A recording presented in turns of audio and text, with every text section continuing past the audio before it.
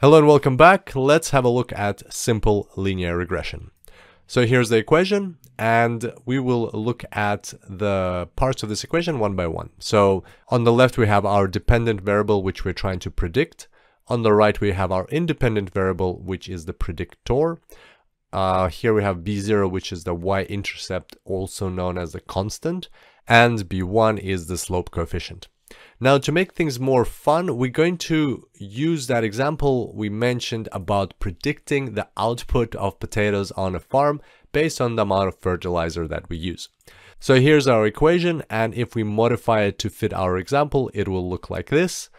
And let's say that we ran the simple linear regression algorithm and it came up with the following values. B0 equals 8 tons and B1 equals 3 tons per kilogram. So what does this mean in terms of the graphical representation? How can we better understand this on an intuitive level? So let's plot a simple scatter plot. So here we have on the x-axis a nitrogen fertilizer used in kilograms. That's our x1 variable. And here we have the y variable, which is the potato yield in tons.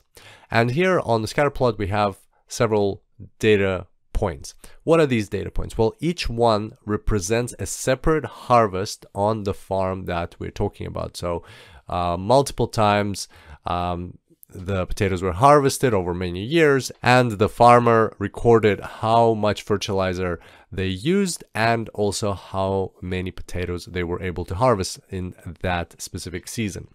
So there is our scatter plot, and what this equation on the left represents is a sloped line that goes through our points.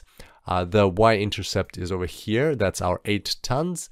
And what the slope coefficient means is that if you increase the amount of nitrogen fertilizer by 1 kilogram, then the amount of potato output will increase by 3 tons. And of course, these numbers are made up for illustrative purposes. So there we go. That's how the simple linear regression works. And I look forward to seeing you next time. Until then, enjoy machine learning.